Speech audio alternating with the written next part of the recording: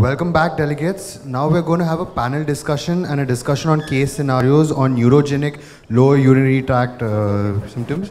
I would like to call upon Dr. Anant Kumar, Dr. Sanjay Sinha, Dr. Nitin Kekre, Dr. Joseph Thomas, and Dr. Nagraj S. to be our panelists for this session. And I would like to call Professor Paul Abrahams to moderate the session. Thank you very much. So I've got a few cases, and Professor Sinha also has a case. So we're going to have some interesting discussion. So of course there are some traditional things in neurourology. There are some traditional things, and you've all probably seen a cystogram like this,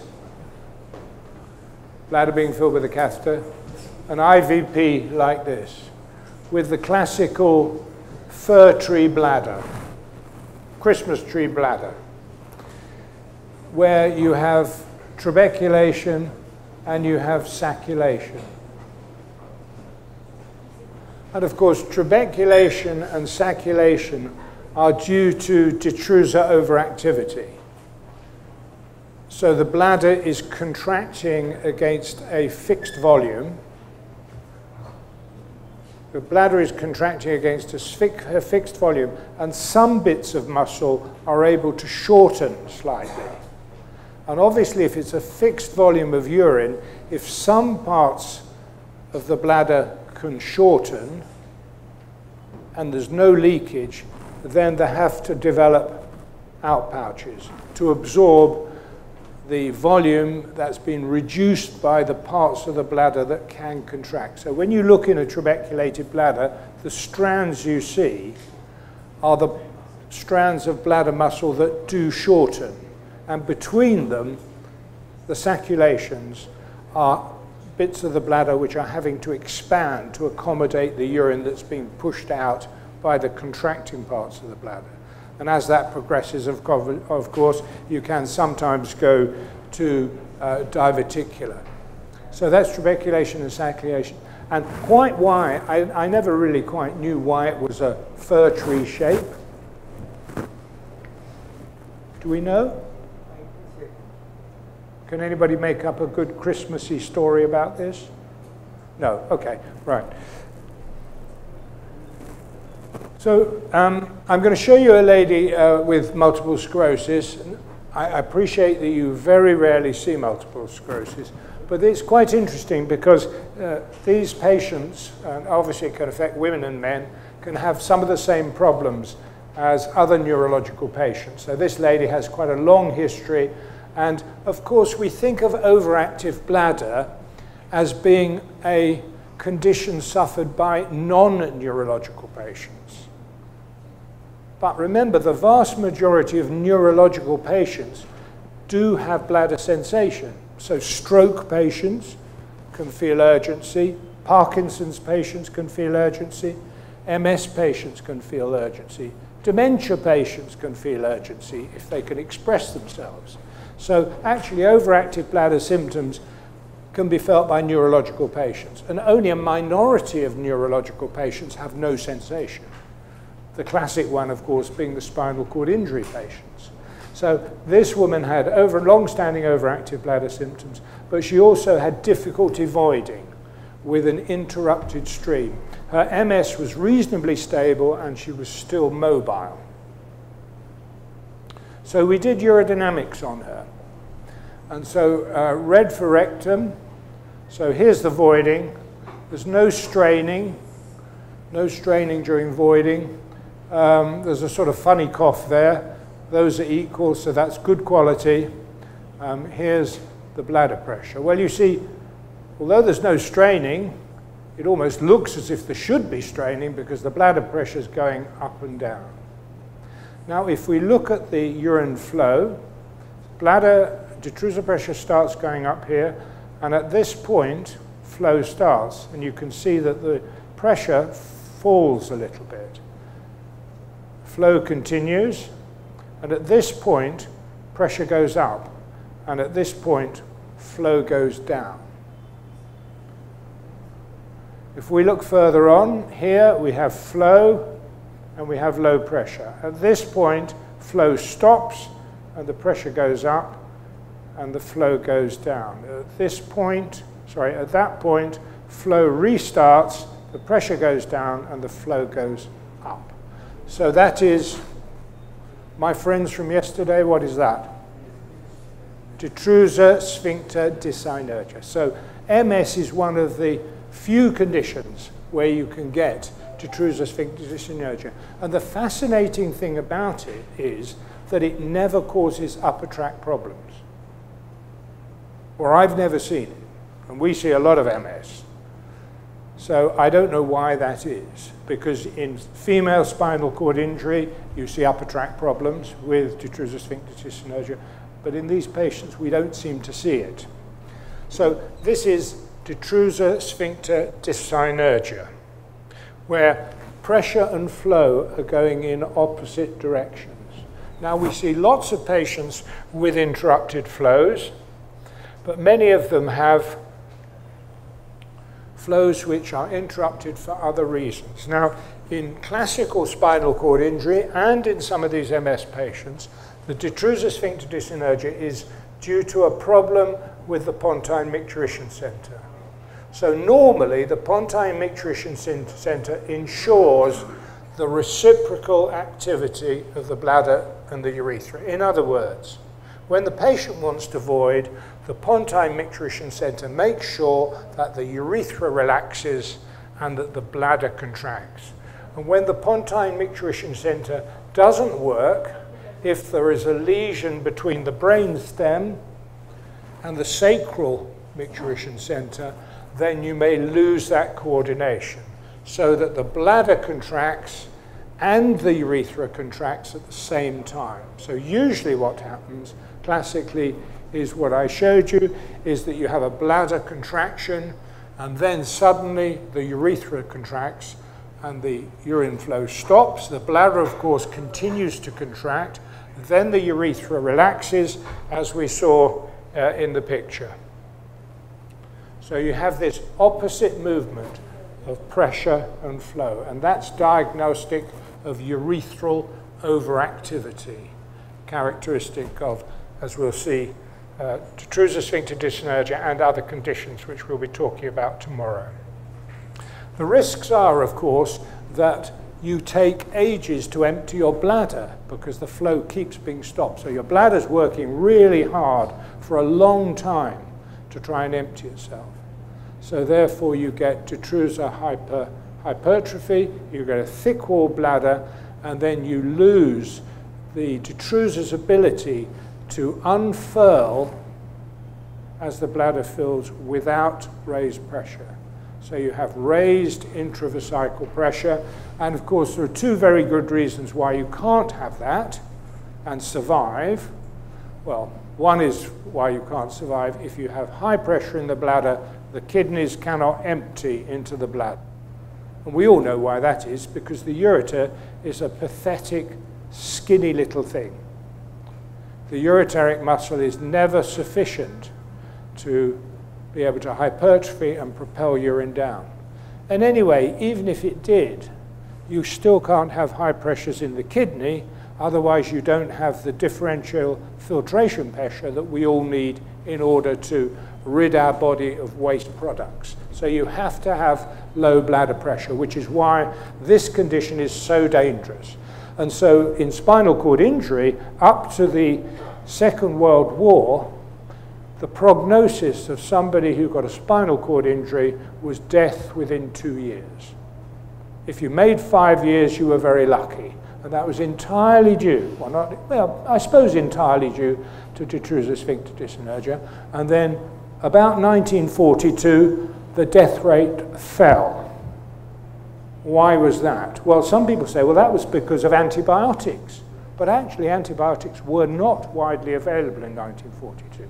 It fell because this very clever man came to England, called Sir Ludwig Guttmann. He came to England only because he was Jewish and he was fleeing from the Nazis.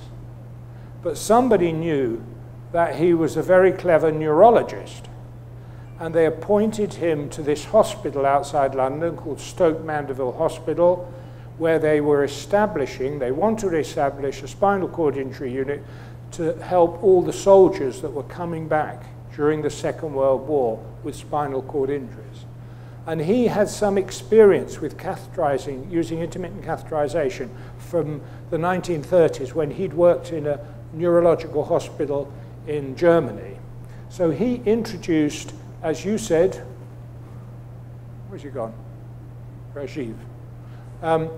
As you heard last, he introduced intermittent aseptic catheterization. And this transformed the patients. The patients all lived, because all he was doing was ensuring that 4 times a day the patient emptied their bladder fully. So that got rid of the raised pressures. It meant that the bladder emptied fully 4 times a day. The infections went away because in the 30s they all died. Basically, they got an infection, then they got pyelonephritis, stone formation, and septicemia. That's why they all died so quickly, a mixture of sepsis and renal failure. And then suddenly, from this simple maneuver, the patients all had a normal life expectancy, as they do now. So what's slightly mysterious about detrusor sphincter dyssynergia is, although it can occur from any lesion between the sacral micturition center and the pontine micturition center, it's commoner with the higher lesions. So here we've got the situation with straining, and I said that we see lots of patients who have interrupted flow, but most of them have detrusor underactivity. So you see they have a poor bladder contraction, or they have no bladder contraction and they're relying on straining. And then when pressure and flow go together, that's detrusor underactivity or an acontractile bladder. And you can see there pressure and flow go together. But when pressure and flow are in opposite directions, as they are here, increase in flow and a fall in pressure. When they're in opposite directions, that's urethral overactivity. So that's the way we diagnose detrusor sphincter dyssynergia. So I'll show you this time a spina bifida man. He had his meningomyelocele closed soon after birth. He had some involuntary urine loss through his young years and came to us wearing pads. He had urinary infections, some bowel problems, remembering these patients more or less all have bowel problems as well. So as a urologist looking after these patients, I guess you find you end up looking after their bowels as well because there's nobody else to do it. So it's not too complicated and it's very sensible. He is still mobile, and as with the spinal cord injury patients, the EAU would say, yes, you should do a baseline urodynamics when you come across this patient. So he was a new patient to us, so we did urodynamics. So you can see his urodynamics here. He's got a decent bladder capacity. It's over 5, it's gone up, well, that's 600 there, so it's over 600, and you can see that's his bladder, that's his abdominal pressure, and this is his detrusor pressure. It's a good quality trace, the coughs are equal, and you can see that he's showing evidence of poor compliance. Does he have detrusor overactivity? Anybody think he's got detrusor overactivity? I can see people shaking their heads. Well, we just have to think about the presentation of urodynamics. Is this what you want to see? Not quite. It's good quality, but it's too truncated. Remember, this is going from 1 minute to 32 minutes. So you're seeing 32 minutes of bladder filling. And of course, that changes the appearance. If you spread it out, it really looks quite different. So if we just look at that, this is the beginning of filling. It's the same patient, same investigation, we're just presenting it differently. So you can see good quality trace, bladder, rectum, and detrusor.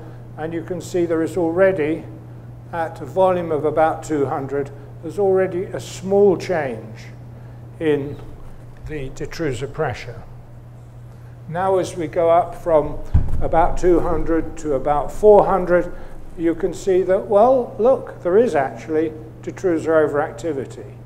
These aren't very big waves. That's the biggest one so far.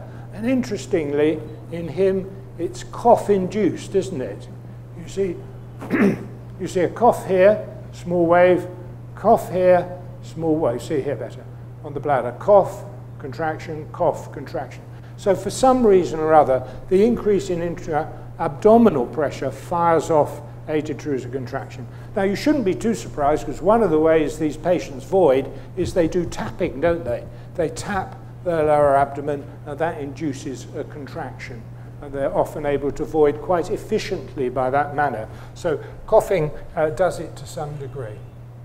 So you can see it does look quite different. It's quite clear now, while we've spread this out, that this patient actually has detrusor overactivity as well as a change in baseline pressure. So he has poor compliance with superimposed detrusor overactivity. So I would suggest that when you do your urodynamics, the filling phase does need to be, we would say, at least a maximum of 10 minutes per field. Yeah, you know what I mean anyway. Per page, 10 minutes per page maximum. If you squash it up, you're going to miss things. I'll just show you this while I think about it. So most of these patients have an obstruction at sphincter level, which is there. And you can see they're an interesting shape. Looks just like the prostate. That's because it is the prostate. And what is happening here is that the contrast medium is being forced into the prostatic ducts. Now, if I did this test on you, that wouldn't happen, because your point of continence will be the bladder neck. And this is because you've got raised intravesical pressure, and that it goes right down to sphincter level. So you see this blush, and that's indicative of sphincter obstruction, if you ever see that. So he has an unsafe lower motor neuron lesion, partial, of course. He's a spina bifida patient. You know it's partial because he's getting some detrusor contraction. Therefore, he's got some sacral reflex arc. He has poor compliance and poor bladder emptying. So, panel, how are we going to manage? How would you manage this gentleman?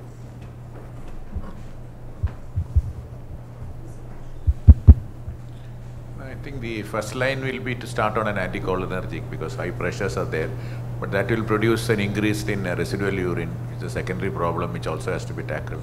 Same time, outlet also is a problem, but for DSD we don't have much medications now.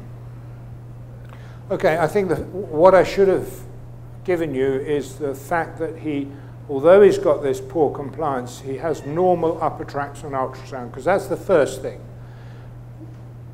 Remembering again, I haven't given you well, we can work out, let's go back one. We can work out what we talked about yesterday was what you do if you see this. So this is, I said this is 30 minutes, he's got 600 mLs in, 30 into 600 mLs is a filling rate of 20. Well, that's not bad. It's not a bad starting point for a neurological patient, but what they should have done is as soon as they saw this pressure change, they should have slowed it down. They should have stopped first and seen what happened to the pressure. If the pressure falls when you stop, so if you stop here and the pressure comes down, then you know you're filling too fast, and then you should restart your filling slower. So sorry, I'm rambling on as I think about things. If I don't say it, I'll forget it. So as it happens, his ultrasound is okay. So we're not, at the moment, worried about his upper tract. So you suggested we put him onto anticholinergics. Now, I think we've got a relative hole in our evidence base, because I worry about anticholinergics in low compliance, because I'm not convinced about how effective they can be. Well, what do you feel about that? Do they always work to bring the pressure down, do you think? Or work well enough? I don't know that part, I think. So they do work, but they don't work in And all now, patients. You have to say, is this expert opinion or is this fact? You see, he says they do work. Well, what does he know? You know, he saw a patient last week and it worked really well. He forgot the previous 5 patients in who it hadn't worked at all. No, so I'm making fun of all of us because we make these experts like us, we make these pronouncements. But you know, you should always, the young ones, research comes from you saying, he said, is that really true? And then you go back and you look up the last 10 patients that you treated with an anticholinergic, and lo, you find actually it doesn't bring the pressure down at all, or whatever.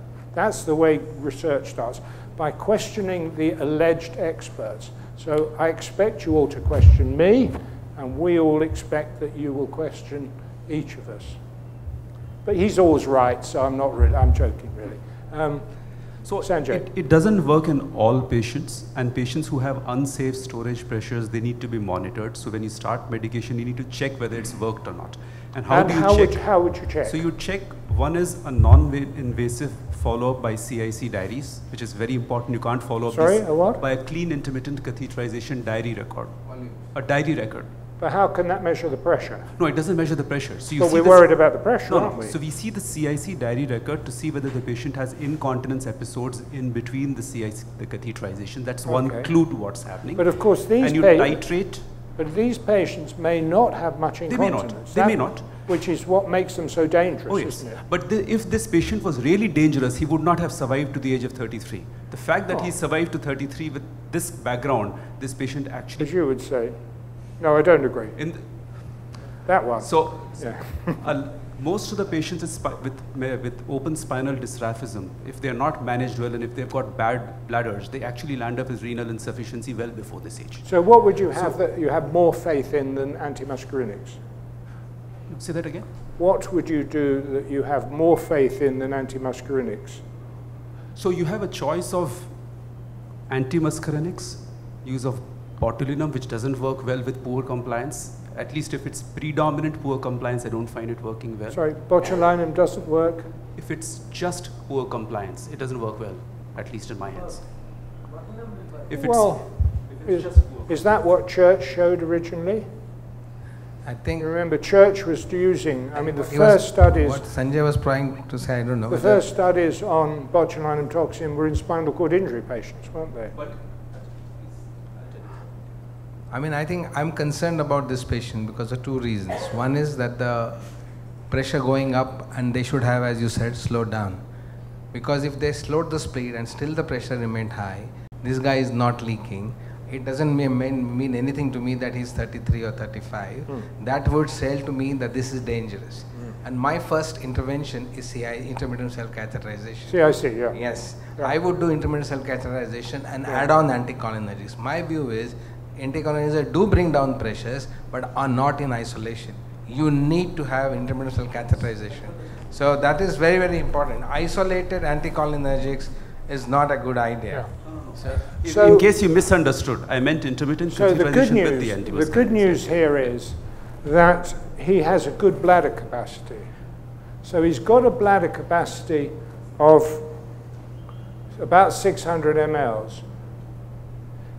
Excuse me, the run out of battery. So the good news is he's got a big bladder. So if you look at his compliance, it doesn't really change. It doesn't really change till about 350. So your idea of anticholinergics is quite reasonable because you might be able to move this along a bit like this. So he might be safe on anticholinergics. As long as we demonstrate by doing this study, because I'm saying the person who did the study should have slowed down. Yeah, no, I agree. And Yeah. did that. Another thing, actually, if you go back to your the X-ray which you have shown, it's a filling because there is a catheter in there. So I was wondering whether this was done again because the prostatic reflux which you have shown, we usually would see with a voiding film. That film is not voiding. No. There is a catheter inside and the whole bladder is over distended. Yeah. So my view is whether Thank you. they repeated it. Yeah. Because that reflux is not possible with a filling catheter in. Yeah. So that would again tell us that it's dangerous because this guy has DSD. So that intraprostatic reflux, which should not be in the filling phase, so I assume that was done earlier and they have a DSD. So with DSD, I am extremely concerned because the DSD is one factor in most of the neurological patients. But you're going to deal with that by the self-catheterization anyway. Yes. Yeah. So I agree with that. I think that's absolutely right. So this appearance is not real life. If you feel like this and then do a second urodynamics with ambulatory, so the patient feels from their own kidneys, the pressure will be much lower than that. But this is a useful test because it says this is a potentially dangerous bladder, even though it's an artifact and the pressures aren't real. Well, they're real, but they wouldn't occur in real life. It's an artifact which is very useful because it alerts you, as Professor Sinha said, you've got to keep a close eye on this patient. So can I complete about the CIC diary part here? So About the what? About the diary record here. CIC. The Yeah, CIC yeah, diary. yeah, So, yeah. so the two things there, the CIC, based on the CIC diary, we can adjust the medication if they are incontinent, and most patients are. And the other is looking at the average volumes on the CIC diary. You can check back on this tracing to see where the pressures are, because you're essentially interested at what's the average CIC volume and what are the pressures at that volume. So that would actually tell you whether this patient is going to be But safe. you wouldn't or want unsafe. to do a repeat urodynamics. Oh on this yes. show. Oh, you So, would, so okay. I would do my, so when should we Yeah. do the repeat? So I would do the repeat either when the diary record shows to me that it's okay, or I have titrated my antimuscarinics based on the voiding diary and reached the ceiling dose. At that So point, I if- would do my repeat test. So if he was no better on the voiding diary, you wouldn't bother with the No, I would an- escalate the dosage until I reach the ceiling dose, and Right. then I would do the repeat. Well, once you've done urodynamics. all that, would you then just go on to the next treatment rather than repeat the urodynamics? No, I would repeat urodynamics, Okay. always. So, so the point is how to decide when to repeat. And I So would what's the next treatment? When the escalating antimuscarinics haven't brought the pressure down enough, Then haven't, the next treatment is Botox injections. yeah, And that's very effective in neurogenic bladder. Yeah. And you have to give higher doses. Yeah. Usually we give 200, but one can go up to the 300 international unit. That is the one thing. And one thing I was, like you were asking how to monitor the other thing. One more important thing while repeating the urodynamics is doing a ultrasound Yeah. to keep checking whether any dilatation is coming or not. That will be the another non-invasive method of upper tract changes. Yeah. So There's that a is big- also very important. I mean, the evidence base for all we're talking about is really quite poor. And I brought together all the spinal cord injury urologists in the UK. And we wrote a paper which was in the BJ Urology. And it had 40 unanswered questions in the discussion. I wrote down a list of all the questions that we had no answer to. And some of this was it. So how do you follow patients up, spinal cord injury patients up? There's no evidence for this. Some people do it by urodynamics every 6 to 12 months, but there's no evidence for improved outcome. Others say you don't need to do that. All you need to do is regular ultrasounds to make sure that you don't go from normal upper tracts to dilated upper tracts. So it would be a very good research project for USI to sponsor.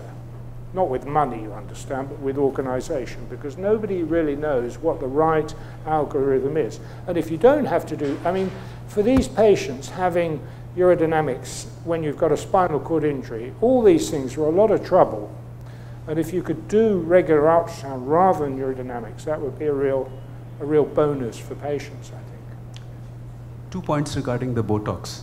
One is that the two largest trials on the basis of which they approved the botulinum toxin, in which they actually studied spinal cord injury and multiple sclerosis, the word compliance does not even come up in either of those two papers. You do a search function and compliance is not there. They don't discuss it all. So I'm not sure whether their patients never had a poor compliance, they didn't check for it, what happened. The other is patients like this, in whom for a large period of time the treatment is delayed. They are the Right? patients. Over a large period of time. The treatment is delayed. So this patient started off with, presumably did not start intermittent catheterization at birth. No. So this kind of a patient is much more likely to have a fibrotic, poorly compliant bladder compared to a patient who starts intermittent catheterization at birth. And, Yes. and there's a big difference in outcomes in those patients. And so that begs the question. Well, are you going to talk about it when you present your case, maybe? Yeah. Okay. So lots of interesting points here. Mr. Abraham, if I can just raise a point about what was mentioned about Nitin, that this looks like a DSD. Here it is. Why do you say it looks like a DSD? No, he mentioned on the micturating cysto, micturating or filling is not the same patient, isn't it? This is a different patient. Correct. So in this, I wanted to just ask you, would you call this actually, this bladder is it's actually acontractile, isn't it? What would you mention about the voiding in this? It's not acontractile because he has detrusor overactivity, so there is some detrusor contraction. But he won't empty his. He voiding. won't be able to, I meant in the voiding phase. Sorry? I meant in the voiding phase, he's not contracting at all, isn't it? There is some urine flow here, and you can see that's roughly when the pressure comes down. So as soon as he starts to pass urine, there is a fall. But the point about it is he can't empty his bladder. Yeah. So as everyone has said, he needs to use intermittent catheterization. So I think we agreed intermittent catheterization with anticholinergics, see what happens, and then move on to botulinum toxin. But I think I would be very hopeful in somebody of a bladder this size that you wouldn't need to do anything beyond that. Do you agree? So beyond that, if this had been a bladder, if this had been 150 mL, okay, we'd all be saying, well, maybe this patient is going to need an ileocystoplasty. I mean, we still do these operations, don't we, in neurological patients? I think one of the points which Sanjay mentioned, I would like to emphasize that he used the word titration of anticholinergics.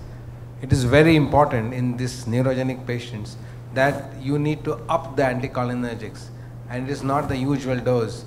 You may require a much higher dose to achieve a therapeutic effect. So you shouldn't call it a failure of an anticholinergics unless you have actually used the maximum dose possible. So why are we able to do that? Because if you try and up the dose of anticholinergics in a normal patient, they tell you, no, I'm not taking any more. How is it? It doesn't. How is it? It is one of the commonest observations that neurogenic patients do not react to the side effects the way the normal patients react. And we don't know why. Don't know. I don't know why anyway. No, that's true. So you can just push the dosage up until it either doesn't make any difference or they get side effects.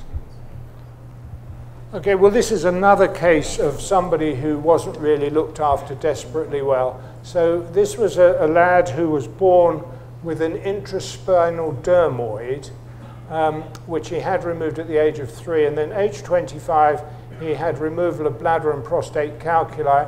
Age 30, same again. He'd been incontinent. He was better as an adult. He wouldn't use intermittent catheterization. He had occasional leakage and the need for pads. So the last stone was removed a long time ago in 91. Ultrasound showed a normal upper tract. He then disappeared. He's quite a difficult and interesting man. I haven't actually seen him for years because he's disappeared again.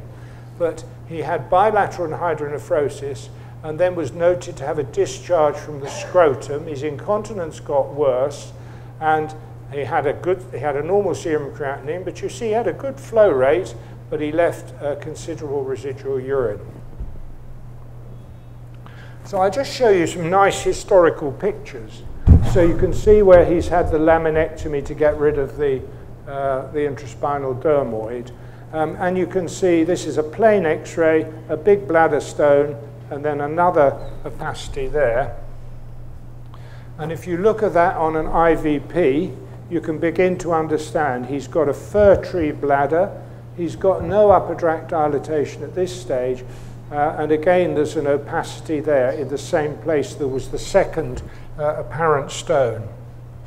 And now you can see the anatomy. Here's his seminal vesicles, here's his bladder looking nicely fir tree. You can just about imagine there's a stone there, and this is his prostatic fossa with a large prostatic stone. This is sphincter level. So I just show you those because they're rather pretty pictures. And here you can see it from the AP, and you can nicely see the lobes of the prostate filled with calcium. and the bladder neck here. So we did urodynamics eventually on him, and you can see here we've got bladder, rectum, detrusor, and here you can see that cough for cough subtracts out well, good quality, so we can interpret it. So obviously he's like the last person. He's got poor compliance. But this chap, as I said, was not very cooperative. He wouldn't do intermittent catheterization. He luckily was getting away with it. His serum creatinine stayed okay. He continued to have a leak. And eventually he got fed up with his leak. And then I saw him at this point. And actually I drew this picture, and he was leaking from here. And as you watched it, you could see it just sort of dripped slowly. So actually, because he didn't really want to have anything to do with doctors, he just wore a pad, and then 2 or 3 times a day he threw the pad away. So, I mean, this is interesting because where's this coming from? This was urine. Epididymal void. Sorry? Epididymal void. Yes. Yeah. Whole vast and everything was visible and coming till here. Epididymal void. He was reflexing urine from all the way from here. Yeah. So this urine was coming from his bladder into his prostatic urethra and reverse up the vas and coming out through his scrotum. So what operation would you do? First thing we have to remove the stones. No, we did that. These were old pictures. I just showed you because they were fun pictures. The stone's all gone. So is he still doing intermittent catheterization or not? No, he won't do it. He won't do it? Too much trouble. Can we offer him metrophenaf if he can do it? No, I mean, how do we get rid of the drips, the dripping scrotum? That probably once the bladder pressure will go down, probably it might. Too much trouble for him. So we just did a vasectomy, and that worked. Well, we never saw him again. I assume it worked. It will start from where? But then even if the high pressure remains, he may start leaking where you did the vasectomy also. Or maybe it did, but he didn't come back. This might have been protecting his kidney. Not much. He drops. He's just few drops coming out. Well, I just think he's a funny case. You know, he's a funny man, a strange man. Most of our patients are very cooperative, but he wasn't. So this is a different problem. Again, it's neurological. 60-year-old man with severe dementia, so a real Alzheimer's because he's young. 5-year history of frequency, urgency, intermittency, feeling of incomplete emptying, and terminal dribble. He was on tamsulosin and finasteride, but he was complaining of his symptoms. So he could express himself. He wasn't aphasic. What would you do for him? I mean, work him up in the usual way. I mean, regardless of the dementia, obviously we need to understand his higher functions, but an ultrasound scan with a pre and post-void bladder volume, a uroflowmetry. Okay. I don't know whether he can complete a patient questionnaire. He might not be able to do that. Some assessment of the volume of urine that he's passing in 24 hours, at least if you're not able to do a diary record. So I think Professor Sinha's message is you treat him as an ordinary person, which I think is correct. He's a standard person until proved otherwise. So we examined him, and he would tolerate being examined. Did he have a palpable bladder? Palpable Maybe bladder, I mean yeah. an impalpable bladder. Normal neurology, normal external genitalia, moderate prostate. He with help had done a bladder diary. He wasn't getting up at night, and he was voiding in decent volumes. So you wanted a flow rate, so you get a pressure flow study. So I agree with you, we would do a flow rate and an ultrasound first. But here's his pressure flow study. And it's interesting really, isn't it? Because here's his flow, which is maximum flow is 7. Okay? But look at his detrusor pressure. During voiding, his detrusor pressure is 125. So 125 minus 2 lots of, well, here it's just, let's say it's 5. 125 minus 10, 115. He's well obstructed. But that's not at the point of maximum flow. The point of maximum flow is here, when his detrusor pressure is actually about 30 or 35. 35 minus 2 lots of 7 is 20. So what's going on here? There's a delayed relaxation of his pelvic floor striated sphincter. He has difficulty to relax his outlet.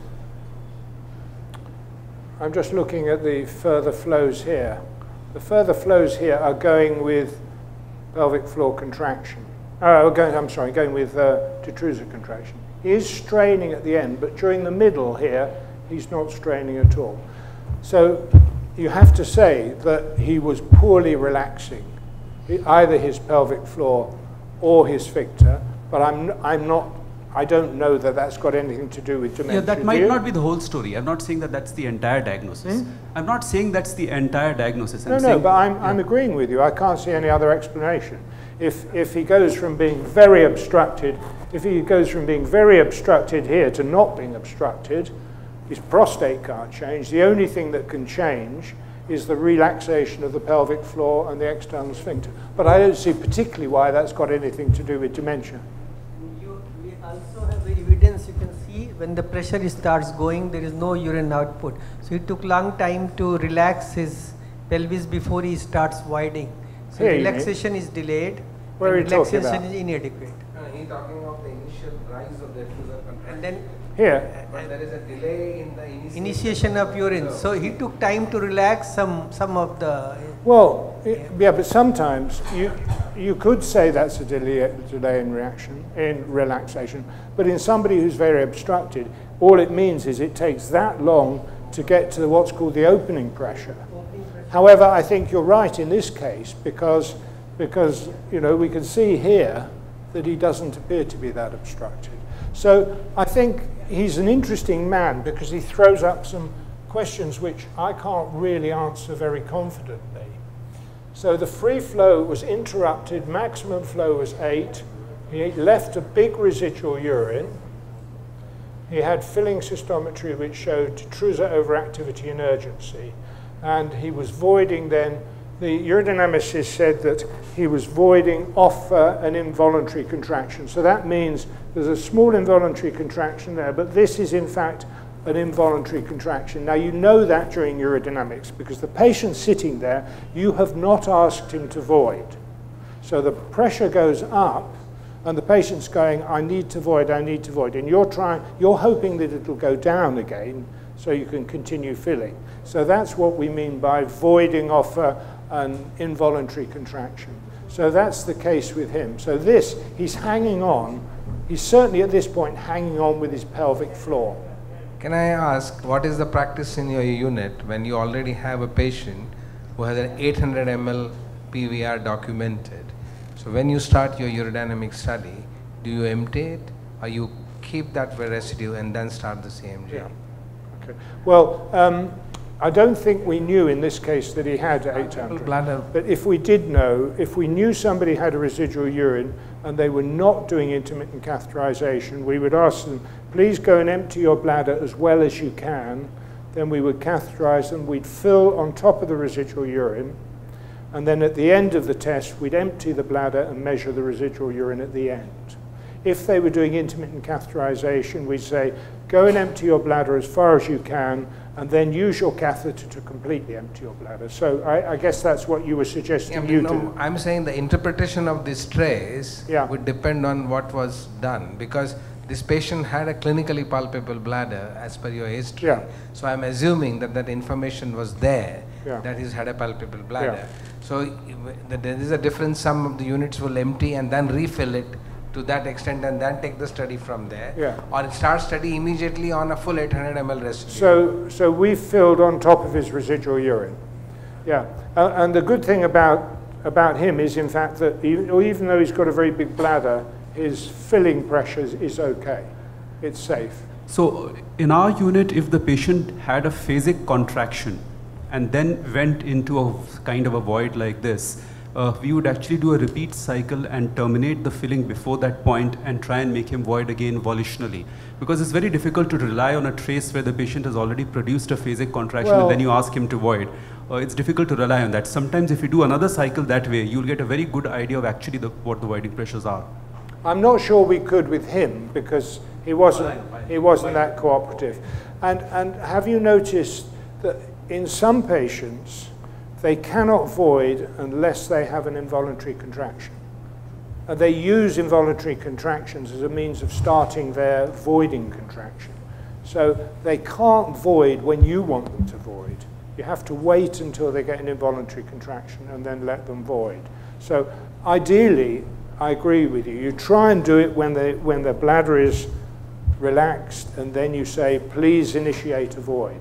But in neurological patients, of course, that can be quite different. Yeah, I'm just asking, like when we see patient with the palpable bladder, our practice is to slip a catheter, drain the bladder, and then call him after 10 days, 14 days, then do the urodynamics, because we will over-distend that palpable bladder is a diffuser fatigue and we may not get the proper interpretation. So let rest to the bladder and then do the study after few days, and then we might get a better picture. I think the problem of doing that is that you change the dynamics very markedly. So we found that if you empty the bladder and then leave the patient with a catheter in, when you then try and do urodynamics, you can't get anything like the volume in. So say they start with 1 litre, and you empty them, you leave them for 2 or 3 weeks, bring them back to the urodynamics, you can only get 200 or 300 ml into the bladder. And this was a very common finding. And I'm not quite sure why it was like that. But that was also true of the high pressure chronic retentions that you sometimes see with prostatic obstruction, who are not neurological as far as we know. They don't have any neurological signs. So high pressure bladders, if you empty them fully and leave a catheter in, then you wouldn't get the same findings.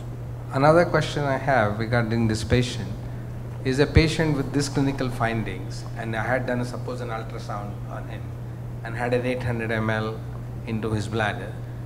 He would have had a neurologist assessment telling about his mental status. And if the decision based on that he's a guy who does not even remember, that he will not even remember to go to the loo, no. Then the question would be, do I need a urodynamics? Because here, making the diagnosis of outlet obstruction, am I going to offer him surgery? And if I'm not going to offer him surgery and he's going to remain on a catheter, then do I need urodynamics, is the question. Well, I think the legitimate question here is to choose the lesser of two evils. So if you knew he had a big residual urine, the issue is he safe? One is he safe? His upper tracts are okay, so he is sort of safe. And then, are we going to have to do something in the future? And the choice is between catheters and an operation. Now, the problem with demented patients is they're terrible with catheters. So intermittent catheterization, unless somebody was going to do it for him. And then probably, he might start getting aggressive because he doesn't understand why somebody's doing that. He'll pull out catheters. Difficult patient. So in a way, in some of these patients, it's better to do a TURP and just say, well, it's going to be difficult for 48 hours, but to do that. And in fact, well, interestingly, we decided with the carers that it's going to be really difficult to do a TURP on him because he probably wouldn't cooperate. And then suddenly, he forgot about all his symptoms. He stopped complaining to his carers, and we just carried on doing nothing, really. So it just shows you have to treat people in a holistic way, and you have to react in a different way. In somebody like this, you can't, although we start off quite rightly to investigate him properly, then when it comes to the treatment, you have to really be practical. You can't go and say, well, he needs to do 4 times a day intermittent catheterization. He's never going to agree to that. And even if he agrees to it, as you say, he'll forget. The problem why I mentioned this is it is probably very different in the UK. But in India today, if you do a urodynamics on a person who is demented and who has 800 ml residue and you have no plans to empty him, you will put him to urosepsis. So that's, you might do, yeah. Yeah, so that is the biggest risk here. So that is the reason I asked that question. But you could many a times I would rather, unless he is willing or there's a carer available to do intermittent catheterization on him post CMG, CMG doing on this chap is nothing but dangerous. So I think there's a point I want to drive here. Otherwise, you know what will happen is you think, oh, CMG would do, but I think I would never do. Quick one, Sanjay, and then you're on. So another favorite for all urologists, the man with Parkinson's. Don't we love to see a man with Parkinson's and wonder what we should be doing? So this chap, nice man, 10-year history of Parkinson's, as usual, overactive bladder symptoms. I think all the Parkinson's patients I see have overactive bladder. Is this true or not? Most, okay. And voiding symptoms, difficulty emptying, and when you met him, he obviously had rigidity. You know, he was a real shuffler. And tremor. Prostate didn't feel very big. So you're going to ask for urodynamics, which we do. And, well, you see, what I can't remember is whether this equates to his tremor, which it might do. Anyway, this is his voiding phase, and you can see the quality is good, coughs are well subtracted, and you can see that he has involuntary detrusor contractions, urgency at that point. So he does have detrusor overactivity causing overactive bladder. And his flow rate is really low, 4. His pressure is extremely high. It's 180, so he's very severely obstructed. He has normal upper tracts. So the conundrum is, what do you feel about operating on Parkinson's patients? Not on surgery won't be the first choice. Again, the options operating would not be the first choice. choice. I agree. Because unless somebody walks in properly, they won't be able to. Because the difficulty to pass urine will be converted into incontinence, so we'll not operate on him. Because he has a prostatic obstruction, probably he's already on, no, I'll put him on treatment for prostate and see what happens. Definitely not operation, as the first option. Would you put him on antimuscarinics? Not now. Dr. Rajiv mentioned botulinum toxin in his presentation just now. We will put him on alpha blocker and anticholinergic. They will require anticholinergic. Otherwise, he will have, he has symptoms and he will improve with anticholinergic. I must admit that I'm not so shy of offering. When my urodynamics, when urodynamics have conclusively shown me bladder outlet obstruction, there is a very small risk. Anyway, many of them require anticholinergics. So the problem with this patient is we haven't given the preoperative residue, but a lot of them will have residue. A lot of these patients who are obstructed also have a residue.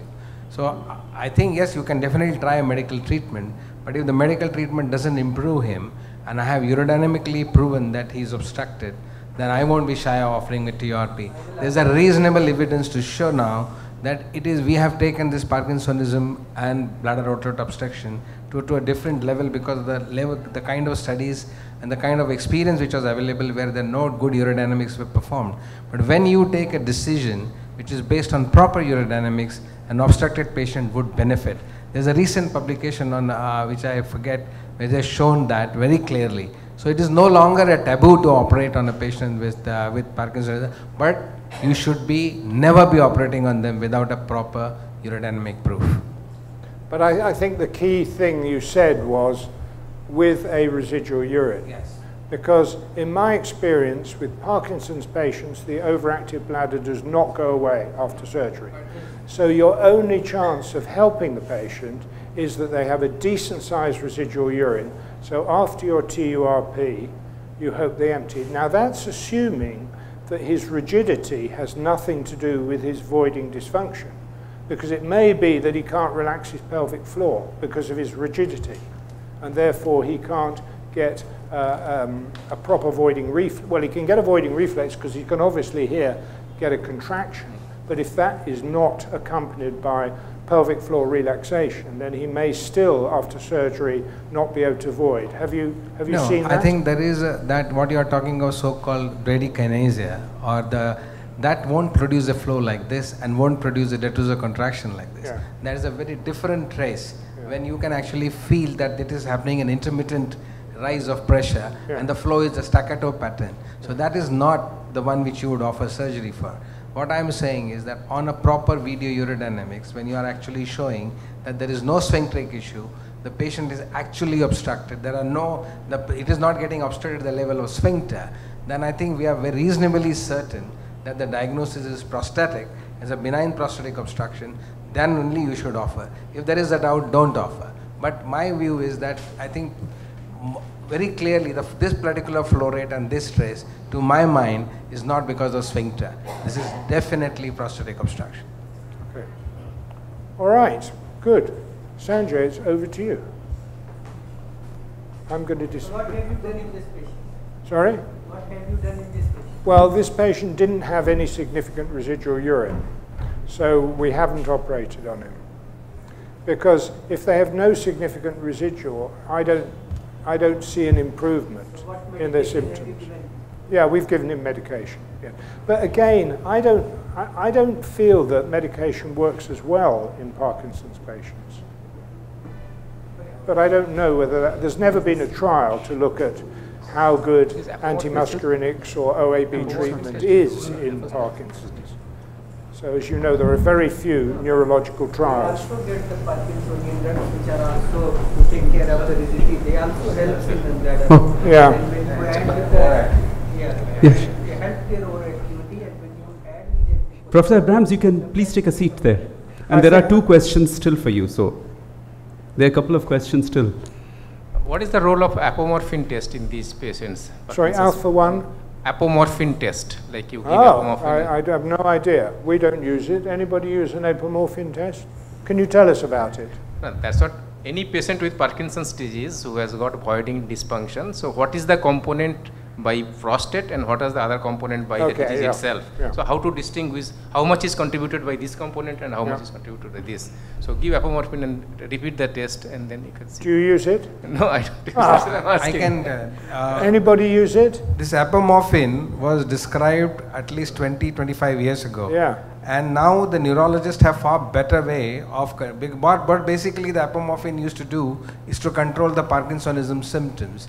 Now they have better drug because levodopa is available and is far better controlled. So the Parkinsonism medically treated much better.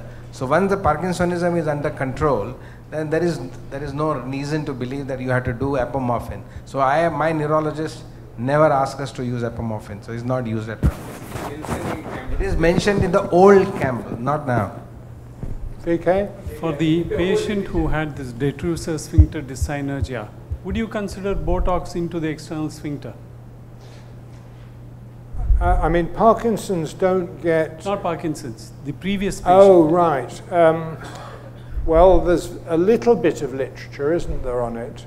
Not very good literature on it. So I have no experience of it. At best about 60%. Have you used it? Yes. 60% of patients are supposed to have enough relief or lowers the pressures in the bladder or reduces the amount of residual urine. They may not void fully well, but bringing about, I don't know if some... So whatever few patients that we've injected, our experience in terms of patients getting off intermittent catheterization has not been good. Most patients don't get off. In fact, none of my patients got off. The other is if it were to work, then it's likely it will work for a shorter period of time because it's a striated muscle you're injecting into, not a smooth muscle. So you'll need to repeat your injections every 1 or 2 months instead of 6 months or 9 months. So at least in my hands, it doesn't seem to give good results. Whether I have the wrong technique, don't inject into the right place, I'm not sure. But at least in my hands, I'm not able to reproduce the results of, say, Chancellor. And I mean, he seems to find a good outcome in everything. I'm not able to find it. Nitin? I agree with you. What I'm saying, but I think Venki, your experience is, what I understand, is mostly in non-neurogenic women.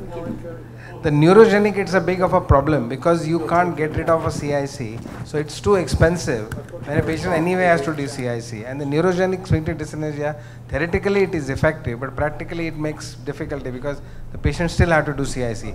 While the idiopathic retention women, I think it is far more useful because they get rid of it. Right. So, what's ideal management for patients underactive? There is no management. No, he said underactive, not acontractile.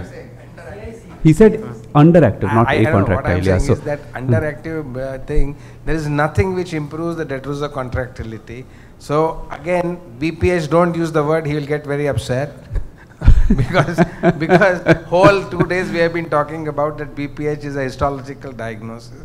So if you are trying to ask that the obstruction with underactivity, that is what you are saying?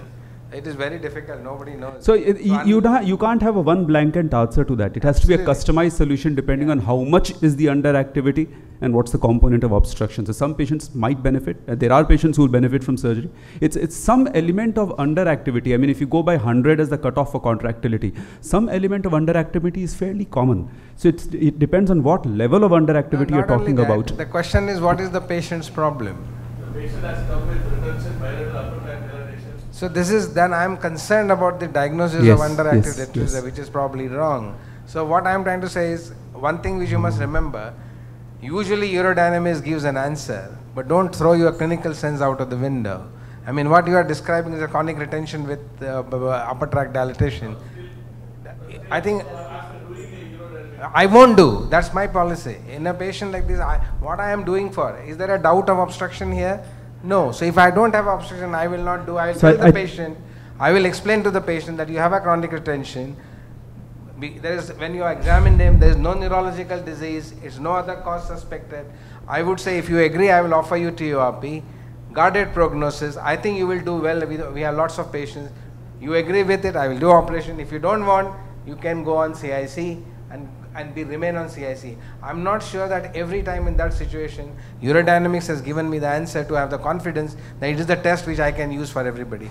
I know the Bristol group uses urodynamics. There are other people who use. My experience, our experience is very straightforward. I don't do urodynamics in acute retention. We assume it is obstructed. Similarly, chronic retention with upper tract damage is a high pressure chronic retention. It is a sequence of bladder outlet obstruction. What I can do is relieve his obstruction. What I cannot guarantee him is a recovery to his bladder.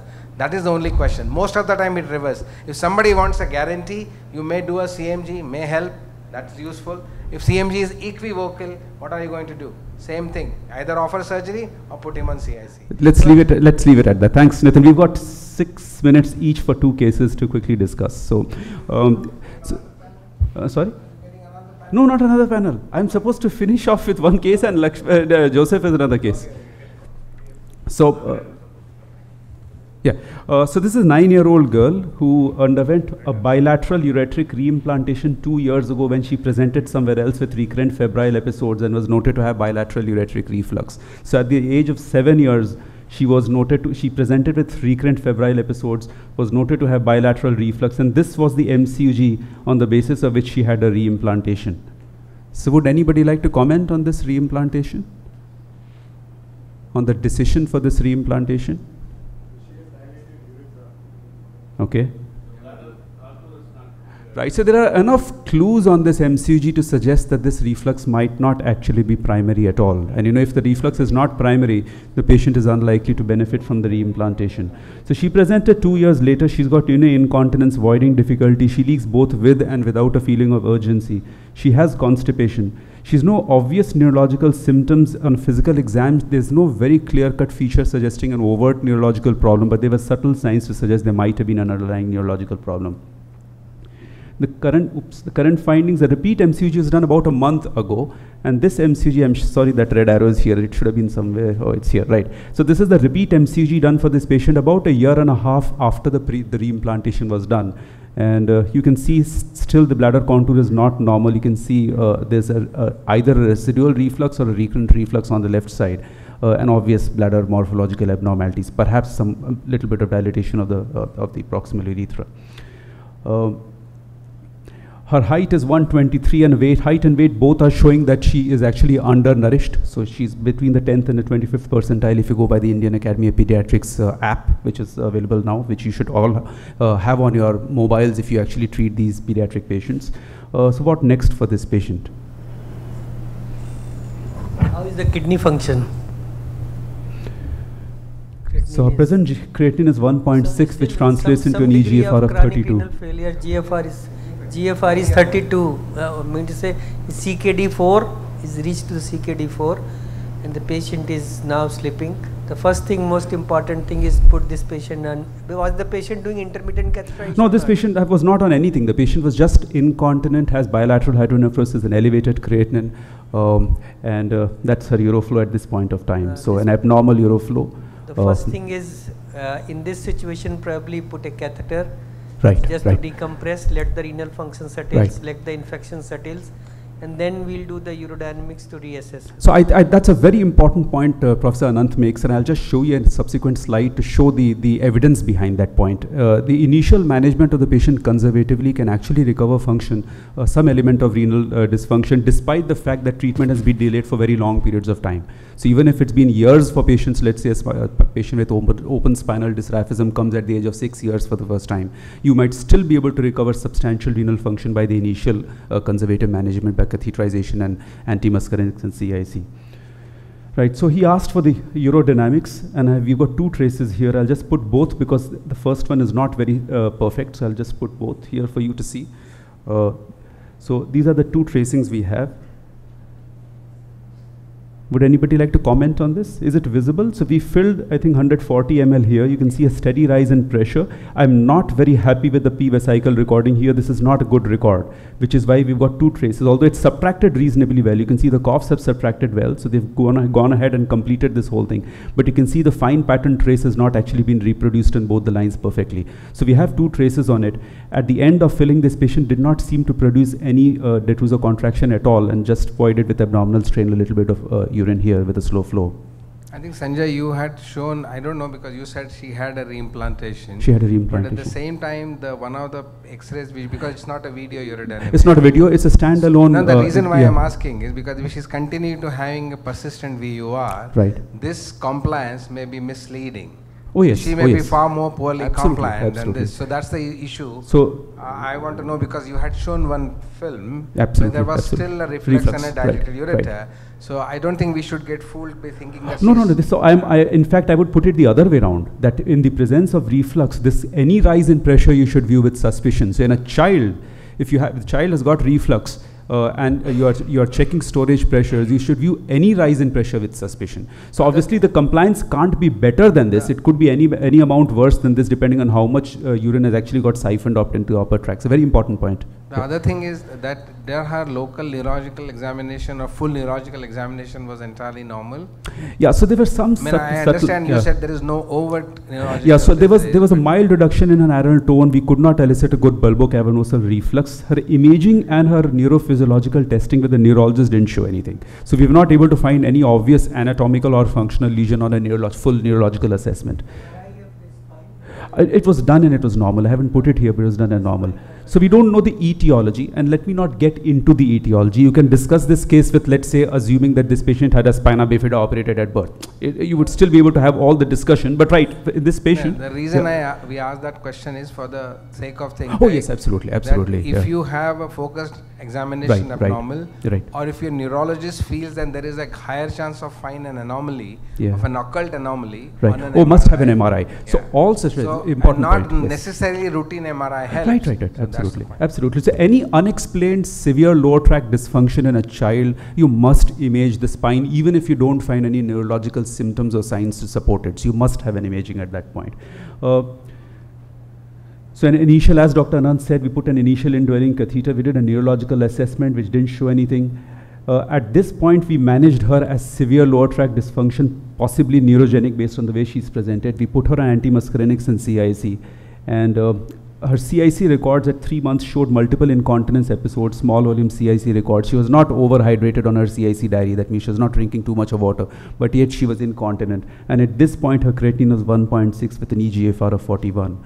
would very strongly feel that if you'd not found a neurological disease, that she should be called dysfunctional voiding and not labeled neurogenic. Sure. So these days I would in fact not even call them dysfunctional, because I hate to use the word dysfunctional if I don't find that there's a sphincteric dyssynergia. So I would actually label them as severe lower unit tract dysfunction rather than this is the term that I actually use for them now. I don't like using terms like non-neurogenic, neurogenic, and so on. I just put them as severe lower unit tract, unexplained or idiopathic severe lower unit tract dysfunction, recognizing that some of them might manifest an overt abnormality in follow-up, which you must look for. But what to do at this point of time?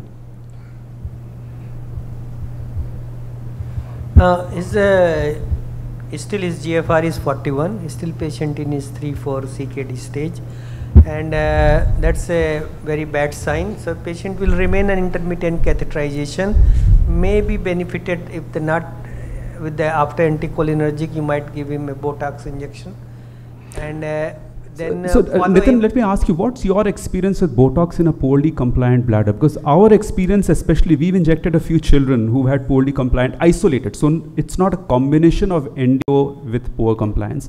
No endo, just poor compliance. Our experience is bad, because when we repeat urodynamics, episodes becomes better and they will remain an intermittent. So we are looking at the safety of the bladder, and I have really not found that the bladder becomes safe. The safety of the bladder it may not be, but the incontinence episodes improves. Okay.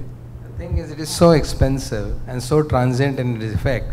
Most of the patients which we see won't afford it anyway. So I think it is not in our armamentarium, because here the CIC is the key. Anticholinergics, you are given toltrodine, I never use it more. I still have far more faith as far as neurogenic so-called bladders are concerned with oxybutynin. They do tolerate oxybutynin quite well. So I put them on oxybutynin, maximum dose possible, follow them up on that. That is what we would do here. I'll counsel the parent that she is going to head towards an end-stage renal disease when she becomes a child, and that is the time we'll have to decide about the safety of this bladder, whether with all this treatment, does the bladder become safe for a transplant in this bladder, or at that time would need something done to this bladder. So let me ask Joseph, maybe, would you ever think of augmenting this patient at this stage? No, because if you augment, this patient will have severe metabolic acidosis. Because he has got the renal failure, and that is more absorption from the bowel. That's why I am saying that in this patient, intermittent catheterization, anticholinergic and Botox will help you in pulling for longer period rather than doing anything. Augmentation probably will be in these patients if required. We have seen they do a lot better if you make a short segment of ileal conduit, and then very short segment, but just enough to put the ureter and they come out. And because then urine doesn't stay for long, and they do not develop severe metabolic acidosis. Right, so this is a paper that we've just sent to the ICS as a full abstract, a 2-page abstract, and we will hopefully publish it soon. This is 13 patients that we augmented with CKD stage 3 and 4 over a period of 10 years. These are all neurogenic bladder patients. They're all children whom we've augmented. Out of 79 children that we've augmented in all over 10 years, 13 of them were in CKD stage 3 and 4. This initial GFR here, this GFR is the GFR when they presented. And you can see the maximum improvement, whatever band you're seeing going up in the GFR. This is not with surgery. This initial improvement is actually just with the conservative management. So the initial GFR doubled from 24 to 52 just with initial conservative management aggressively. But what we noticed interestingly was, let me see if I can show that to you. Okay. The initial GFR was 24, at surgery it was 52, and then at 1 year you had a significant improvement from pre-surgery to first year. Beyond that we didn't get any improvement, it just stabilized. So we do get some additional initial gain when you do augment these children, even though they're present with CKD 3 and 4. We actually had no major complications in these patients. Only one patient required readmission for a metabolic acidosis and acute on kidney chronic insufficiency. She was a girl who had a recessed urethral meatus, so had to do a Mitrofanoff along with the augmentation, and she came back at 2 weeks. The other patients, we didn't have any immediate problems. Long term, the metabolic acidosis well controlled on soda bicarb, and one patient had a stone at 4 years. So actually our outcome in terms of managing these patients in terms of morbidity was much less than we thought it would be. And the gratifying thing was a drastic reduction in febrile UTI episodes. So if you look at the urinary infection episodes requiring admission pre-op and post-op, there's a dramatic reduction in that, and some modest improvements in their somatic growth. There is one point where I will disagree to such an extent that we have a large experience of pediatric doing the same, and we have managed their patients now. It produces such a serious complications when they grow older, and that becomes very difficult to manage them. The problem is you do not have a second arm here, that if you would have managed them with a proper intermittent cell catheterization and anticholinergics, they would have done the same.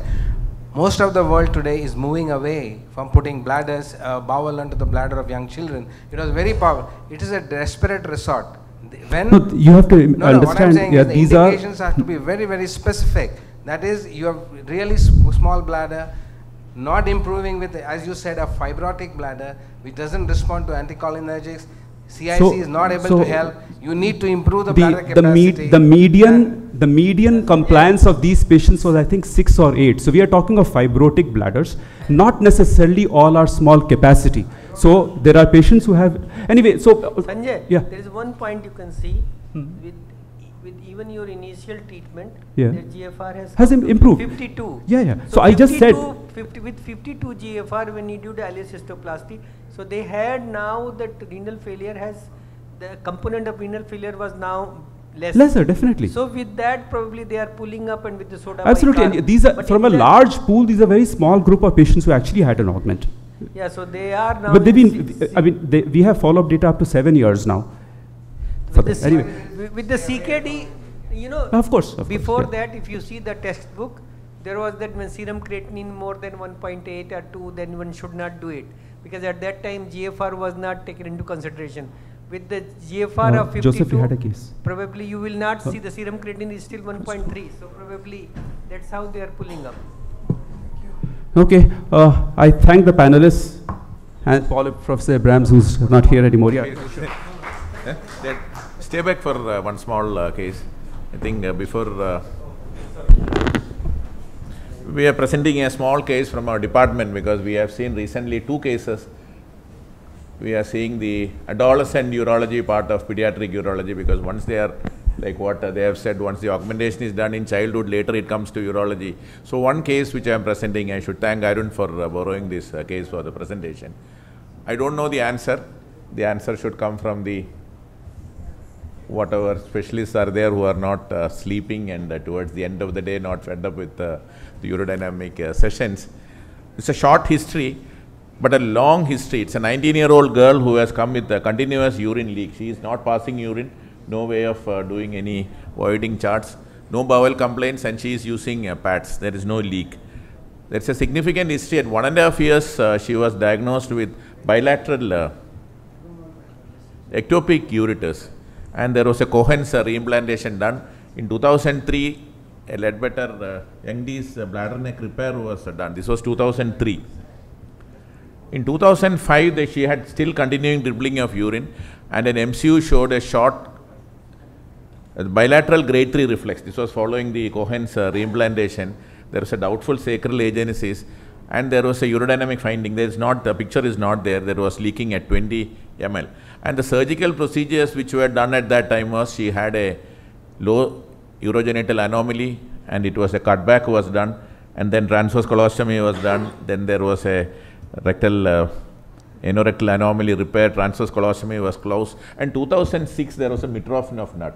So there is a colostomy, there was a bilateral reimplantation, there is a bladder neck repair, there is a Mitrofanov, there was a colostomy, there was a pull through. No augmentation, no, there was no augmentation. Details we don't know, because up to this 2006 we don't know. Then there was a long period of break, and she has come back now with 19 years with continuous urine leak, the same thing which I have told earlier. And this time there was a MRI of the spine, because in the initial picture, there was initial diagnosis, there was a spinal, there was a sacral, partial sacral agenesis, which was not there. This is looking normal, and there was no myelomeningocele. And there was an MR urogram which was done. I'll show there was a bifid uterus was there, because now she is 19, which was something which was missed, so there was a uterus didelphys, and there was a malrotated lumbar kidney, and there was a partial duplication of the left kidney. This is a Cohen's reimplantation done, and this was an MCU in 2018. She was not able to hold much. It shows reflex with the catheter. Beyond that, she was not able to hold urine, and this is the urodynamic tracing which was done at that time. I think this is a child who has grown up with lot of anomalies, now 19 years, probably they are thinking of marriage, there is a uterus, a didelphys, and this is the picture, the continuous urine leak. This patient, what I will do, I will discuss with the family, and if they agree, I will try to close the bladder neck, and then put some extra tissue so that it should not leak, because bladder lid closure may fail.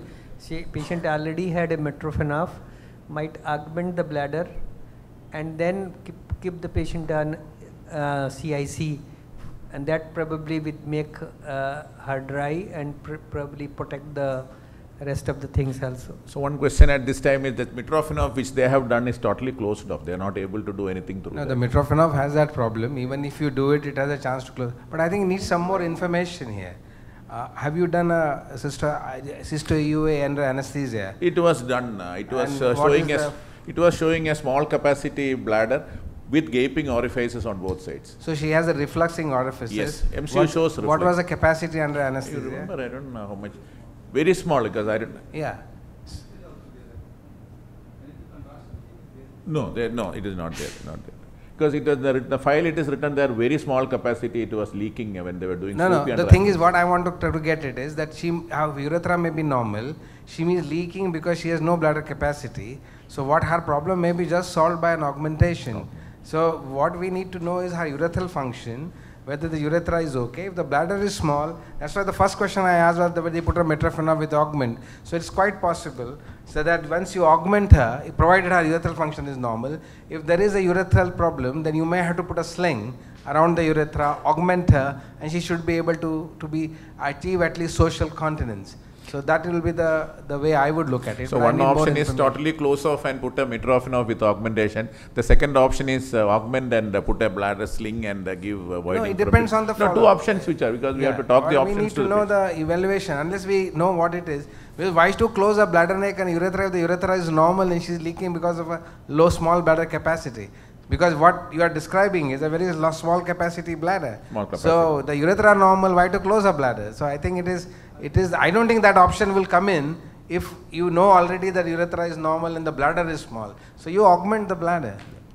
So if the urethra is not recessed and short, then a sling works very well in a female patient, as long as so if the urethra is not short, as it can happen and a recessed meatus with some of these patients, then a sling works very well for neurogenic female patients in continence. I mean, it's a congenital anomaly. So even there it would work well. So as long, yeah. No, it was there in the first diagnosis, but subsequently it is not wrong there. diagnosis. So I think the first thing is to do good cysto EUA. Based on that finding, urethra normal, augment her bladder. That's all. Any other option of doing an anterior bladder wall flap, which we used to do earlier? No, the anterior bladder flap is only for the loss of urethra. If there is no loss of urethra, you are not reconstructing the urethra. The thing is that Tanago is only required for rather if you have to do a urethral reconstruction, it is better to do a Pippi-Sally or a thing, because to make her socially dry. But that's a difficult problem, as bad as metrophenol. Because both of them have the same problem. People don't catheterize, they have difficulty in catheterizing after some time. Metrophenol, there is a 30% chance of closure of metrophenol in children when you do them. And once they close off, the reoperation rate for revision of this metrophenol is more than 60%. So it's not an easy option, but yeah, it's an option. Just one more curiosity which comes. One of these patients, one of the augmentations which you have done earlier, she came back pregnant, and the OBG people had asked for intraoperative help. Always they ask, but we never needed to help, because the uterus is a fantastic organ, it just comes away. But it's a good idea, because when we do the augment, and so we are there with the obstetrician in the theatre, but I don't remember where we had to actually do anything. So the uterus just comes out, and Caesar is not difficult. I think we'll wind up. Thank you, sir. I'd just like to give a small clarification note regarding the case that I presented.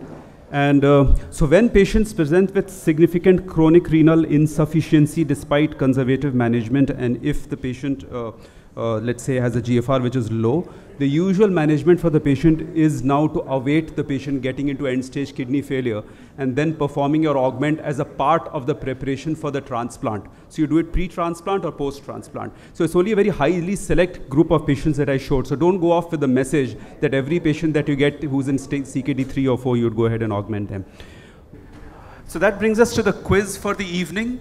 This quiz is primarily based on what was discussed today. I've tried to confine myself to that because Dr. Lakshman Prabhu will be doing a quiz tomorrow, and that quiz will be based on what is will be discussed tomorrow.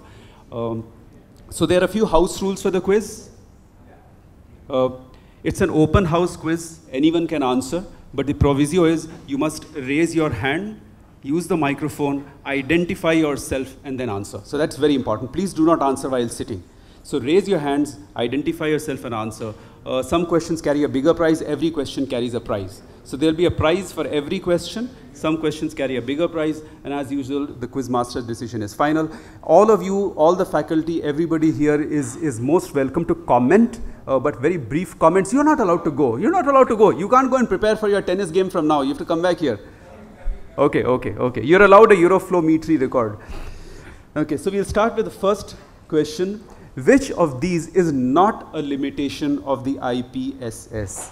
Which of these is not a limitation? So anyone who wants to answer, raise your hands and answer. Man, instead of taking a photograph of the questions, why don't you try and answer the question? That is better. Better. Okay. So no assessment. So which of these limits? So no assessment of incontinence, lack of adequate sensitivity to changes in symptoms, no assessment of post-micturition symptoms, and the lack of assessment of bother of each of the symptoms. Which of these is not a limitation? So we'll preferably give it to the people who are more junior, so we'll start with the more junior. I presume you're the more junior guy. Okay, you can give the mic there. Please use the mic, identify yourself and answer. Dr. Shashank Saini, second year MCH resident, TDMC LLP. Sir, there is no question on assessment of incontinence in IPSS. No, so I said which is not a limitation. So all are limitations except, so that's not the right answer. So one more person gets one more attempt. So, okay. You have another mic that's it. Can we have two mics? Yeah, use a mic that's it. Okay. Yeah. Hey, let's not waste time. Sir, go ahead. Yeah. It's Dr. Anupam from KMC Manipal. I think its answer is B. B is the right answer. Please give him a big hand. And his prize. Where's his chocolate? Good. So the answer was B. The IPSS, as you know, is an 8-question questionnaire consisting of 7 questions and a quality of life question. Limitations include lack of assessment of incontinence, post-micturition symptoms, and the bother caused by each symptom is not assessed separately. You have a single question on bother. Symptom questionnaires are sensitive to symptom changes, and they can be used to quantify LUTS and identify the type of symptoms that are predominant, but can't give you a diagnosis. Right, the next question. Which of the following is not a marker for high-risk chronic urinary retention? Not a marker for high-risk chronic retention. Hydronephrosis, CKD stage 3, positive urine culture, or sacral ulceration. Raise your hands and answer. Please give me a mic. Identify yourself and then answer. Which is not a high risk? Karthikeyan. My name is Karthikeyan. Yeah, but it's a CKD stage 3. CKD stage 3 is not the right answer. Anybody else would like to try? Somebody who has not answered before. No answers while sitting. Please give a mic there. No answers while sitting. Sir, Dr. Nikhil from Guwahati, sir. Sir, sacral ulceration is not the right answer. Now it's only a question of 2. So it's a question whether I should take the prize home because nobody has answered it correctly. It's like 50-50 now. Who's going to do a 50-50? Okay, here. Hydronephrosis. Oh man, give me my prize. Give me my prize. Give me my prize. That prize is mine. And please give me a big hand. Thanks. Please give me a big hand because none of you got it right, and I'm surprised at that one. So let's see. The answer was C. Positive cultures do not represent a marker for a patient who's at high risk. We're just talking positive cultures, not symptomatic febrile UTIs. Positive culture is not a high risk in chronic retention. All the other 3 were high risk. So symptomatic recurrent urinary infections, hydronephrosis, CKD stage 3, incontinence with perineal or sacral ulcers, and cultures proven systemic sepsis are all markers of high risk. But a positive culture per se is not a high risk feature for a patient with chronic retention. Okay. And the AUA white paper, which we've discussed it exhaustively, defined chronic urinary retention as empirically as more than 300 ml persisting more than 6 months, at least on 2 occasions you assess the patient. Right, the next question. Which of the following statements with regard to mirabegron for OAB is false? It's got a very high affinity for beta-3 agonists. The bladder wall has 3 beta agonists, at all the 3 beta adrenoceptors. It has a half-life of 50 hours and it reduces the efficacy of digoxin. Please again don't answer while sitting. Raise your hands, identify yourself and then answer. Do I see a raised hand anywhere? Okay, Mike please, yeah. Can reduce the efficacy of digoxin. Sorry? D can reduce D is the right answer. Please, you didn't identify yourself. You need to identify yourself in the mic and then answer. Sunil from Manipal. Right. So, congratulations, you did get that answer right. The answer was D. Mirabegron has a very high affinity for beta-3. Blood has all the 3 beta-3 adrenoceptors. The half-life is 50 hours. And this is very important. There's only one drug you really need to remember when you prescribe mirabegron, and that's digoxin. So that's why I put it here, because you must check for digoxin. So, if patients are in cardiac failure, they might be, and at least you must make them aware, because once in a while if the patient is given, it's important. There are patients who are on digoxin. Okay, the next question. This question carries a bigger prize. Which of the following statements regarding sacral nerve response to stimulation is correct? So this carries a bigger prize. S3 stimulation causes a plantar flexion of the great toe. S2 stimulation causes sensations in the leg and the buttocks. S2 stimulation causes a bellows reflex. S4 stimulation causes paresthesias in the vagina and rectum. Which of the one of the following 4 statements is right? That was the first arm that came up. Please give a mic there. I'm Dr. Weber from Calicut. I think answer is D, S4 stimulation for paresthesia and vagina and rectum. That is not the right answer, and I hope I get it right. Yeah, I can see a very tall hand there. Right. You can use the mic. Sir, I'm Dr. Manas from Belgaum. I think the answer is C, S2 stimulation causes bellows. That's not the right answer either. Who else is going to try? Hey, shall I show the right answer? Give me another one. I think I'm going to take the maximum chocolates today. Where's my chocolate? Okay. The right answer was B. So sensations in the leg and buttock are associated with S2 stimulation. Stimulation of S2 sacral nerve causes a plantar flexion of the entire foot. S3 causes dorsiflexion. This is the one that we are interested in. So this is the one that you must remember. S3 causes dorsiflexion of the great toe. You get a bellows response. It can cause paresthesia in the rectum and vagina. So that's the one that you want. Others are not the ones that you're looking for. And S4 stimulation only causes the bellows reflex, doesn't cause the other things. So B was the right answer here, not the others. Which statement regarding DLPP in neurogenic bladder is false? The detrusor leak point pressure is a good predictor of upper tract damage. End-fill pressure should be studied in patients who fail to leak. Catheter size has a significant impact on the measurement, and DLPP is not enough to decide whether to proceed with augmentation or sphincterotomy. Which one of these 4 answers is false? Somebody has not answered before. You've not answered before. Can we have a mic here? A mic here? You can just use the mic. Yeah. Identify yourself for the rest of the public and then answer, please. And Dr. Sunil Chaudhary from Calcutta. C, sir, answer C. C is not the right answer. Catheter size does have an impact on the DLP measurement. Here, mic. Darshan from Toronto. D, DLPP is not enough for deciding. That is not the right answer either. DLPP is not enough to make a decision to augment or perform a sphincterotomy in a patient. So again, it's a 50-50 for you guys. You have to get this one right. I can't carry all the chocolates home myself.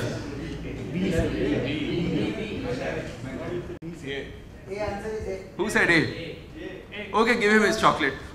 Give it to him. Although he doesn't really really deserve it, give it to me. A is the right answer here. So actually, the important thing is DLPP should be looked for. So it's an important part of the measurement of assessment of a patient with neurogenic LUTs to help predict and prevent upper tract damage. But it should not be used as a sole parameter to decide the invasive therapies. It's actually got a low sensitivity, especially the cutoff of 40 centimeters is a very poor sensitivity for predicting which patients may or may not develop upper tract damage.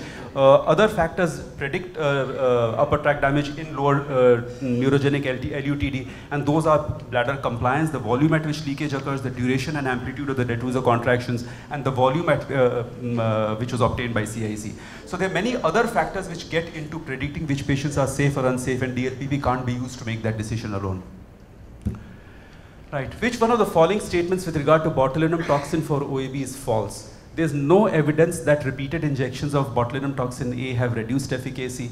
There is high risk of increased PVR when injecting elderly frail patients. UTI is an important consideration, and retention rates are independent of the dosage used. Please raise your hand and answer. Somebody is not answering. I see a hand raised at the last bench. Yeah. Please identify yourself and answer. I am Jeevan from Ennapai Medical College, sir. Tell me. There is yes, there is no evidence that repeated injections of botulinum toxin has reduced. No, is not the right answer. There was a hand raised at the back. Can you pass it two rows behind you? Yeah. I think, sir, retention rates are independent of... That's the right answer. Please say, what's your name? Dr. Rakesh from Government Medical College. Excellent, Rakesh. That is the right answer. Retention rates are dependent on the dose used, and you know that if somebody is injected 100 units, which is the OAB injection dose, the retention rate ballpark figure is 5%. If you inject 200 units, the ballpark figure is about 20%. That was what we were taught until the randomized trial showed slightly different results. So there's no evidence that repeated injections have reduced efficacy. There's a high risk of increased PVR in injecting frail patients. UTI is an important consideration along with hematuria, and retention rates are dependent of the dose, not independent, dependent of the dosage used. Okay, so with regard to neurogenic bladder, all the following are considered red flags except hematuria, recurrent UTI, loin pain, and pyuria. Somebody who's not answered before, you're not answered before. Okay, give him a mic, please. Praveen Kumar from Salem. Praveen, give him a mic. You got to run fast and give the mic. Yeah. Pyuria. Pyuria is the right answer. Please give him a big hand. Good. At least somebody got something right in the first instance.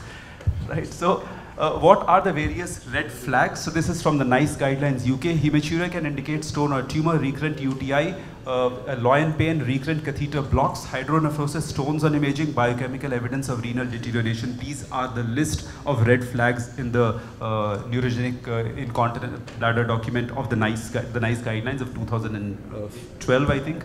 Pyuria is common in patients, especially on CIC, is best not to test and not to treat. Yeah. Okay, next question. Which one of the following statements with regard to avoiding diarrhea is false? The bladder diarrhea is preferably recorded in 3 days. The diarrhea can help objectively quantify incontinence. It can help in the management of mixed incontinence. And multiple episodes of small volume voids suggest the possibility of stress incontinence. Please raise your hand and then answer. Somebody who's not answered before. Okay, I see a lady raising her hand there at the back row. You can use the mic. Somebody run and give the mic. Who's got the mic that side? Yeah. I'm Madhuri from Vellore. Go ahead. Option is D, multiple episodes of small That's the volume right answer. So, Dr. Madhuri from Vellore just told you the right answer. Multiple episodes of small volume voids would suggest not stress incontinence, but would suggest the possibility of overactive bladder. You do a 3-day diarrhea, you count the incontinence episode frequency or IEF to objectively quantify in some measure what the incontinence is. And the fluid balance assessment from the diarrhea can help in the management of mixed incontinence. Yes, it does help. Right.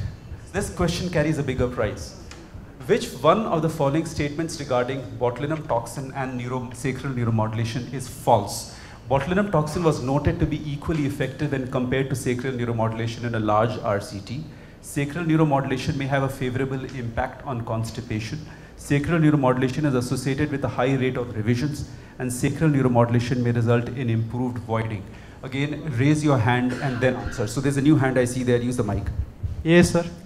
Botulinum toxin was noted to be equally effective when compared. That is the right. What's the right version of that statement? Not equally effective. Not equal is fine, but which is more effective? again it's a 50-50. You can, if you throw an educated guess, hopefully you'll get the right answer. What are you usually doing? Neuromodulation or botulinum? Botulinum. That's got to be the right answer. Right, so the answer is A. Botulinum toxin is more effective, actually was more effective. There's only one randomized trial comparing the two, just one. But it's a large, well-conducted randomized trial, about 300 odd patients, 364 patients. It compared botulinum toxin and sacral neuromodulation in a 1:1 ratio. The botulinum toxin had a reduction of -3.5 in the incontinence episodes versus 3.3, which was significantly in favor of botulinum toxin. You need to keep some things in mind when you interpret this trial. This was an OAB trial, but the patients actually received a 200 unit dosage of botulinum, not 100 unit. With this 200 unit dosage of botulinum, the retention rate was actually 8%, not 20%, which you would have expected based on the literature. So it was a higher dose than we usually start with, at least with our OAB patients. But nevertheless, a better continence rate with botulinum as compared. And actually it was not just the continence, all other parameters of treatment satisfaction also were superior with the botulinum. So in terms of overall treatment satisfaction, better resolution of bother, all these were better, except that there was a higher incidence of UTI in patients who were injected botulinum. Retention rate was 8%. Revision rates were high for sacral neuromodulation, and obviously has an impact, favorable impact on constipation as well as on voiding dysfunction. That's from Emerson's, from the JAMA publication. So it's a landmark publication in JAMA in 2016. That's why it went into the JAMA, not into Urology Journal. So you should be aware of this. Okay, next question. Which statement with regard to urodynamics in male LUTs is false? Perform urodynamics in men with bothersome voiding LUTs prior to invasive therapy if. And if you don't get this right, then Dr. Nitin is going to be really angry with you all. So who's going to raise? Somebody raise your hand and answer. Somebody who's not answered before. You've answered before? Not answered. Please give him the mic. A is the right answer. What should it be instead of more than 80 and less than 50 years? So everybody was very attentive. So we saw several hands up. So that's good for Dr. Nitin. So the answer here was actually, what should have been written there was age more than 80 years, and this was discussed at length. And so I'm not going to really discuss this anymore, except to tell you that these are the ones in which you do your urodynamics, and really we discussed this at length today. Okay. Which takes us to the next question. With regard to post-prostatectomy incontinence, which one of the following statements is false? Duloxetine improves the continence rate. Bulking agents do not cure post-prostatectomy incontinence. None of the bulking agents has been shown to be superior to one of the others, and duloxetine is associated with a rapid recovery. Don't answer while sitting, please. Use your hand, raise your hands, use the microphone, identify yourself. I'm Sai Vijay from Calicut Medical College. Go ahead. Answer is D. Duloxetine is associated with more rapid recovery. That is not a false statement, that's a true statement. Anybody else would like to try? So duloxetine is associated with a faster recovery of continence. Yeah, go ahead. Bulking agents do not cure. No, that's the right answer. Bulking agents do not cure. Okay. Don't tell me I'm going to take this prize also. Go ahead. I don't want to take a prize home. Tell me the right answer. Duloxetine A. A is the right answer. So by A being the right answer means A is the wrong answer. So it's duloxetine does not improve the continence rate. It just ensures that the continence happens earlier in time frame. So it does not improve the continence rate, and it also carries, we now know, significant complications when you use it. So there's a European urology focus document recently published. You should all be aware of that, of the risks of prescribing duloxetine. It's still there in the guidelines. It's still there in the guidelines. It's there in the guidelines. Yeah, it's in the guidelines. Okay. Yeah. So that's why I told the warning too. So there is a warning in using, you have to be careful in using. So all the following are considered high-risk neurogenic bladder patients for deterioration, except spina bifida, multi-system atrophy, anorectal malformation, and spinal cord injury. Okay, go ahead. I'll tell you the source document, just ask me. Yeah. Anorectal malformation is not the right answer. Okay, somebody who's not answered. Sarika. Multi-system atrophy is the right answer. Please give her chocolate and a big hand. So multi-system atrophy is definitely a situation where operating the patient carries a high risk of failure of your surgical procedure. But it's not a high risk condition in general for deterioration of the upper tracts. So if you look at the three conditions which are there in most guidelines as important, high risk neurogenic bladder diagnosis for deterioration of the upper tracts, spinal cord injury, open spinal dysraphism, anorectal malformation. These three, and then there are certain parameters on tests like secondary reflux, upper tract dilatation, and so on, which are also markers. But these are the three diagnoses which, by virtue of just the diagnosis, you know that the patient is at high risk. And these three diagnoses, you don't need to wait for any symptom to decide for a urodynamics. In these three situations, upfront urodynamics in the evaluation of your patient is mandatory. And with the children especially, you need to get that urodynamics in as soon as possible. So there are children who will come with open spinal dysraphism. You wait just for 6 months or 1 year, and the child is already in renal insufficiency. So very important early assessment of these patients. Right? Okay, which statement regarding male LUTS is false? The diagnostic accuracy of, Dr. Nitin is again watching you guys. The diagnostic accuracy of PVR threshold of 50 ml has a positive as well as negative predictive value, about 50% for the prediction of bladder outlet obstruction. Serially increasing PVR can predict the development of acute retention in an individual patient. Specificity can be improved by repeated flow testing. The diagnostic accuracy of uroflowmetry in detecting bladder outlet obstruction is independent of the cutoff threshold. Don't answer while sitting. Raise your arms, take the mic, and then answer. Sherlock.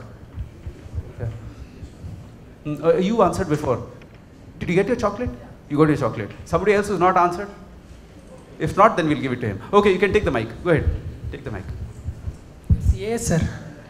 A is not the right answer. And Dr. Nitin is very angry with you. He better not be your examiner. Just joking. So D. Anybody. D is the right answer. So we discussed at length this, not just Dr. Nitin. Professor Abrams also discussed that when you change the threshold for what you regard as your cutoff, whether it's 10 ml per second, whether it's 12 ml per second, whether it's 8 ml, as you're reducing that threshold, your specificity for a diagnosis of obstruction keeps on increasing. So it does change. So it's not independent of the cutoff threshold. So patients developing retention usually show increasing PVRs with time. So if you monitor a patient's residual urine, you can in many instances predict his development of retention. The diagnostic accuracy of a PVR threshold of 50 ml is about 60 and 50% positive and negative predictive value. The specificity of uroflowmetry improves by reducing the cutoff threshold, 38% for 15 ml and 70%, as Dr. Nitin in the morning emphasized, for 10 ml per second cutoff threshold.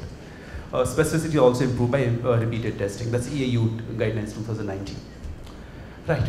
Which one of the following statements with regard to artificial sphincter for post-prostatectomy incontinence is false?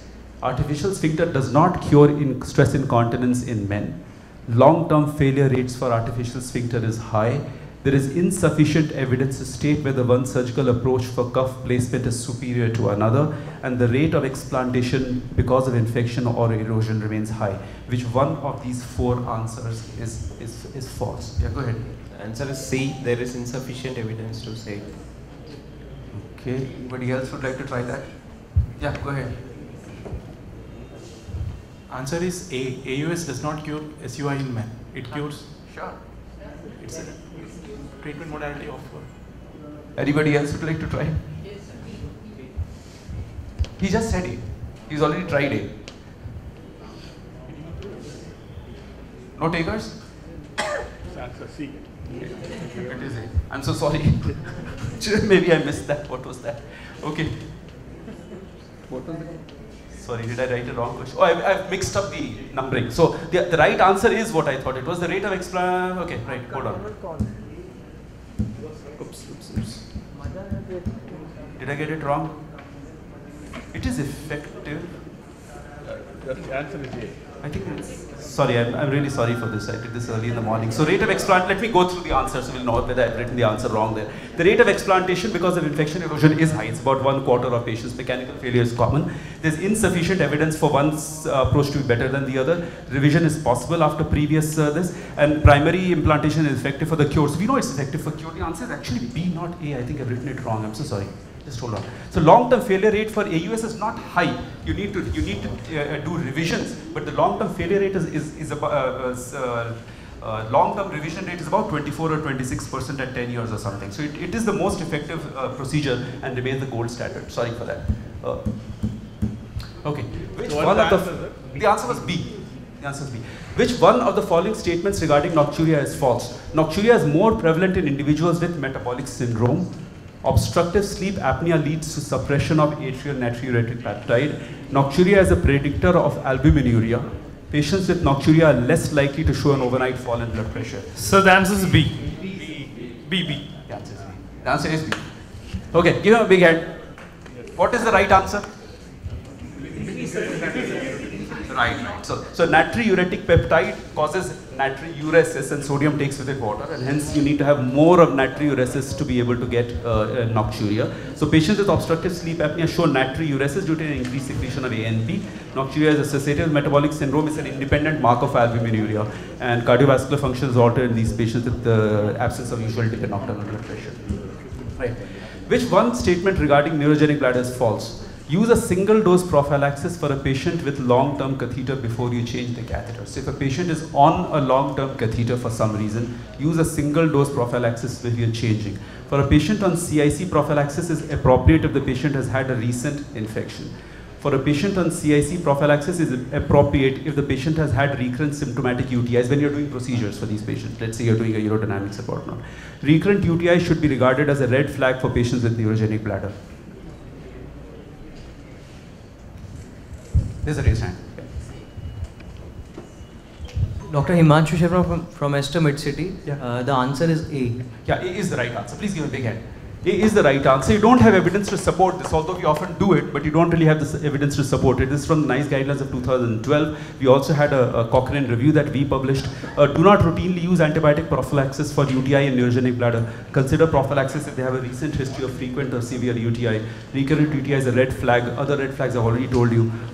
You do not routinely offer prophylaxis unless they actually had sepsis before. Okay. Which one of the following statements, I think we have another maybe 4 or 5 questions. Is time-wise we are okay, Dr. Chawla? Another 10 minutes or so? 7-8 minutes, sir? 1 or 2 questions. Okay, right, sure. So which one of the following statements with regard to autonomic dysreflexia in patients with neurogenic bladder is false? Flushing of the face is common. Patients typically have a lesion above T6. Tachycardia is common, and loosening of the face can help. Somebody's not answered before. Okay, go ahead. So C, tachycardia is found. That is the right answer. What do you get? You don't get tachycardia, you actually get bradycardia. So you get a massive unopposed sympathetic response. These are lesions above the sympathetic outflow. And we've already discussed this yesterday for those of you who were there yesterday in my presentation yesterday. If you have elevated blood pressure, the first thing you teach your staff, your technician, your nurse and so on, they must empty the bladder, remove the rectal catheter and loosen the clothing. And meanwhile, you arrange for nifedipine if the patient's pressures have really gone up. You must monitor pressures who are, in patients who have a lesion above T6, and the average resting blood pressure of a patient with a quadriplegia can often be as low as 90/60. So even a 120/80 might actually represent hypertension in a patient who has a high cervical lesion. Okay, I think we'll end with this last question, as Dr. Chawla said. Which statement regarding women with voiding LUTs is false? A woman with a maximum flow rate of more than 12 ml per second may be obstructed. A woman with a maximum flow rate of less than 12 and pDAT Qmax more than 25 is obstructed. Blevas nomogram has a high specificity for obstruction. And in a woman, if a woman does not void at UDS and attains a pressure of more than 20, she is obstructed. Which one of the following statements is not correct? Somebody has not answered before? Any hands still up? Okay, give a mic there, last row. This carries a bigger prize. Sir, answer is C. C is the right answer. Blevas nomogram does not have a high specificity. Very good. What's your name? Sir, Jatin Soni from Government Medical College, Trivandrum. Well done. That was a difficult question to answer. Give him a big hand. C is the right answer. So especially remember, all these nomograms for the woman, they work very poorly, especially if you just apply them blindly. That means if you just take urodynamic data without the clinical details and you just apply the nomogram, you'll grossly overdiagnose obstruction. So you need to apply them specifically to women who have presented with voiding difficulty, and in those situations also, in fact, the Blevas nomogram does not have a high specificity. I will end at this. Thank you very much for participating in the quiz, and hope you have a great evening. Bye.